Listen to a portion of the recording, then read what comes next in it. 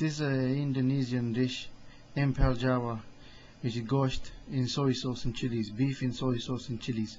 Serve 6. 500 grams top-side round or rump steak, 3 tablespoons of peanut oil, 1 onion finely chopped, 3 cloves of garlic crushed, 1.5 teaspoons of Sembal Ulek, that's Sambalulek, or 2 fresh red chilies seeded and finely chopped, half a teaspoon of dried shrimp paste, half a teaspoon of Laos powder, Laos powder, 1 teaspoon of finely chopped lemon rind or half teaspoon of sira powder, 2 tablespoons dark soy sauce, quarter cup of stock, 1 teaspoon of palm sugar or substitute.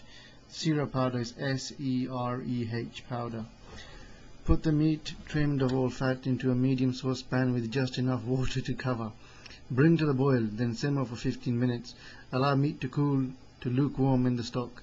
When cool enough to handle, slice meat into thin stripes.